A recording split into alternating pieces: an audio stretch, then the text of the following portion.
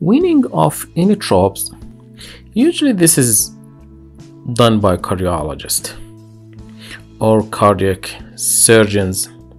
As I said, when we get to this point, we should have a cardiologist on board. The reason I said cardiac surgeons, this is for post mainly CABG or open heart, where they use bypass machine. There is a risk of low output syndrome. This patient has SWAN and they titrate based on cardiac index. Usually we leave it for a day or two. The SWAN, they monitor the cardiac index. If the cardiac index remain good, they wean off dopamine. They come down, let's say it was 5, they go to 3 or 2.5 and then shut it off and watch the cardiac index. And the same, so cardiologists usually titrate these down based on cardiac index and cardiac output measurements if they have these readings and they have a SWAN or right pulmonary artery catheter. Now, and based on that, they come down on this.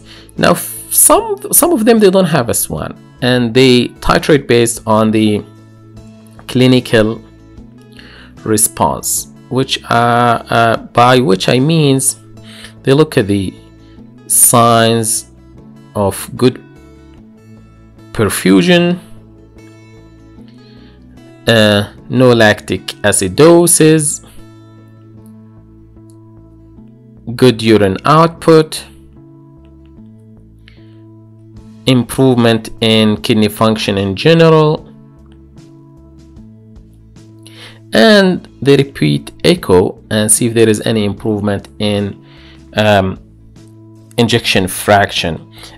So they come every day and look at these things, and then of course they look at the vital signs, specifically blood pressure, to see if they can continue with these inotropes or they have to cut down or stop them, and look for any signs of arrhythmia.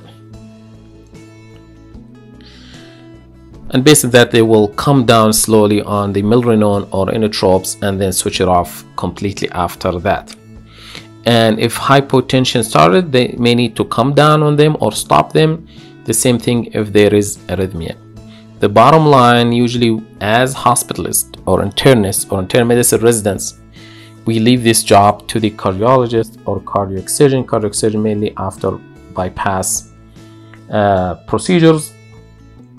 And cardiologists, as I said, when you have decompensated heart failure, low output syndrome, if they have these numbers, the cardiac index, cardiac output, that can help them with that management. Otherwise, they use their clinical judgment based on these things. Thanks for watching this video. Please subscribe to our channel and activate the notification bell so you get to see the videos as soon as they are released. Glad to have you on board.